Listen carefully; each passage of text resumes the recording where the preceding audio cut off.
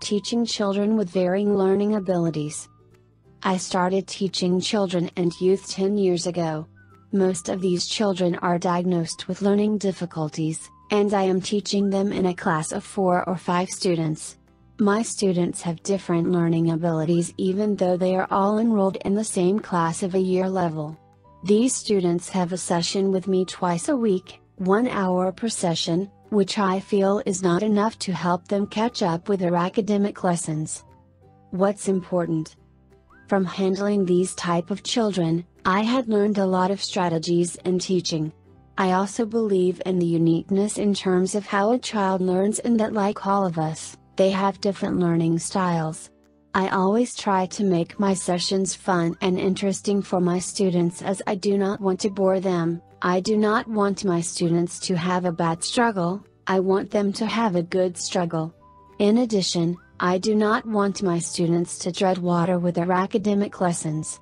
There must be a good balance in the class between children who absorb lesson easily and students having difficulty comprehending the lesson.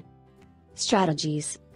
Here are the strategies and approaches which I will share with you that I am using when teaching a class of children with varying learning abilities.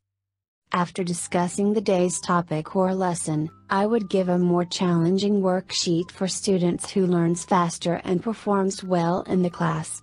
For those students who are having difficulty with a lesson, for example pronoun, the following strategies could be used. Know the student's interest and use them in their worksheets or in class discussion.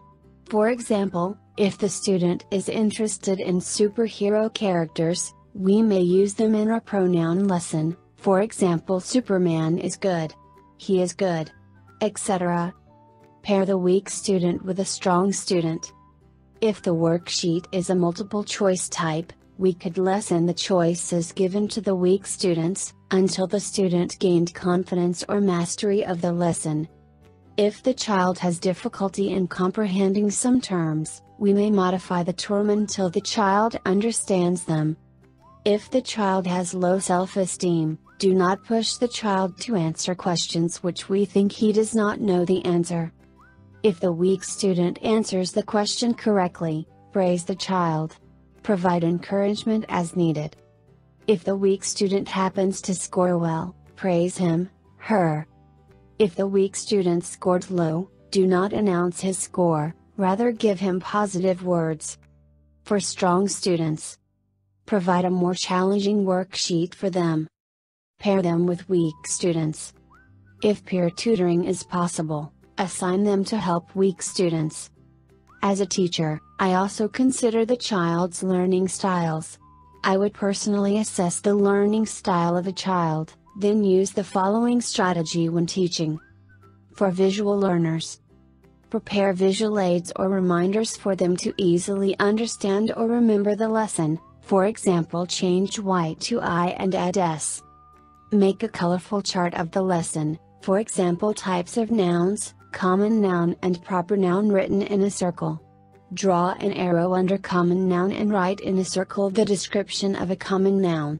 Give examples under it, use arrow and circle. Highlight the terms using colored markers or write the terms in bold letters. For auditory learners, use recorded lessons whenever possible. For kinesthetic learners, prepare activities which require the student to move in the classroom. For example, draw rows and columns of rectangles on the floor, divide the students into groups, have the first member jump onto the first rectangle if he can tell the answer to a question. Some students who are kinesthetic learners prefer to write the lessons on the notebook as they remember the lessons well while writing them down. Do you want to teach English abroad? Take a TEFL course today. There are many strategies we may use in helping each student. For me, finding the strategy suited for a student is the best strategy. Also, I believe that learning should be fun and enjoyable for both students and teachers. Speak with an ITTT advisor today to put together your personal plan for teaching English abroad. Send us an email or call us toll-free at 1-800-490-00 0531 to speak with an ITTT advisor today.